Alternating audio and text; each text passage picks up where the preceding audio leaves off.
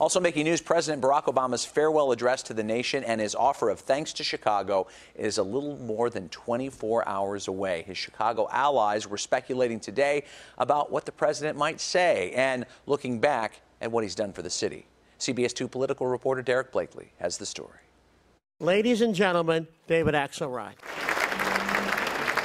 Speaking at the City Club, President Obama's former political advisor said he doubts the president will spend much time touting his accomplishments in his farewell speech. My guess is that he's going to talk more about the state of our democracy and some lessons that he's learned and try and point the way forward. As preparations continued at McCormick Place for tomorrow night's nationally televised address, today Illinois Democrats were thanking the president for his last big gift to Chicago. I want it to be an economic opportunity for the entire city of Chicago. A $1 billion grant to rebuild the CTA's North Side Red Line and Purple Line. Tomorrow the president's going to come here to thank Chicago.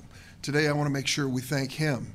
Time and again, the Obama administration has not forgotten where he came from, has not forgotten the city of Chicago. David Axelrod believes Obama will be most remembered for something beyond his politics and policies. The dignity and the honor and the thoughtfulness and grace that he brought to this office.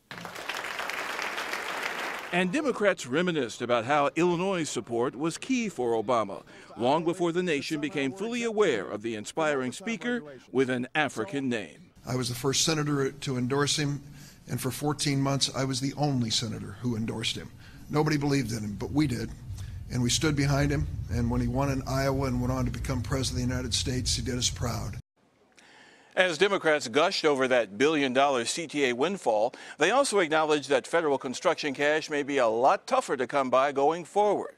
President-elect Trump seems to be backing away from his oft-repeated campaign pledge of a $1 trillion infrastructure plan. Reporting live in the newsroom, Derrick Blakley, CBS 2 News. Rob? Okay, Derrick, thank you.